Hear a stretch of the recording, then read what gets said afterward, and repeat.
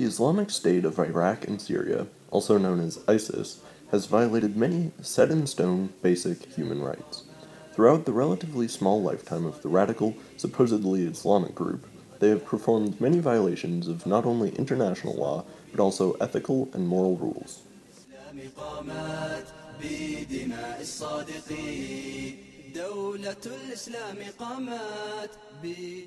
ISIS has supported and committed many terrible crimes, such as brutal murder, torture, and rape, against many groups that it does not view as pure, such as gays, Christians, Westerners, and the Yazidi people, which is a religion that combines elements of many major religions. The group has gone so far as to post videos of numerous beheadings and executions on social media. ISIS defectors have said that they were told that any captured woman will become Muslim if 10 ISIS fighters rape her.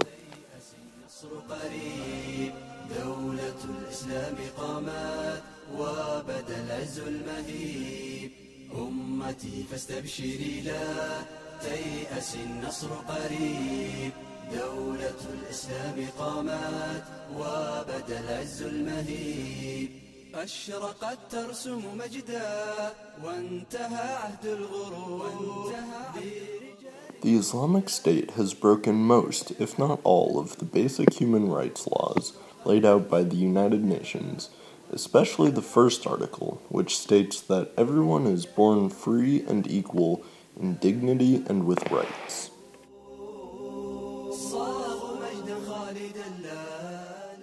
ISIS members justify their actions by taking select phrases from the Islamic holy book, the Quran. They take these passages and twist them until they can interpret them in such a way that it allows them the freedom to do whatever they wish. One such example is how they repeatedly execute homosexual people, claiming that the Quran is against gays. They accuse the person of being gay, and then, without giving them a chance to defend themselves, they bring them to the tallest building in the city and throw them off. If they do not have the good fortune to die instantly, they are then stoned to death by the massive crowd that gathers below. Even though ISIS claims that they follow Islam, the Quran and Islam as a whole is a very peaceful religion, denouncing any form of violence many times and telling its followers that God does not forbid you from being good to those who have not fought you in the religion, or driven you from your homes, or from being just towards them. God loves those who are just.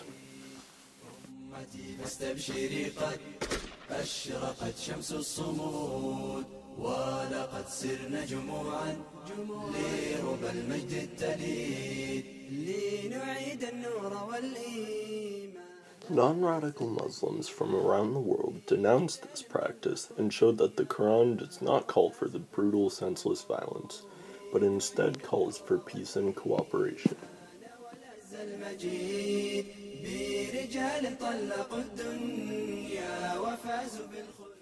Even in the oppression of a major terror group, the minorities that live in the Middle East continue to live their lives, seeking asylum from ISIS or even joining in the war on terrorism themselves.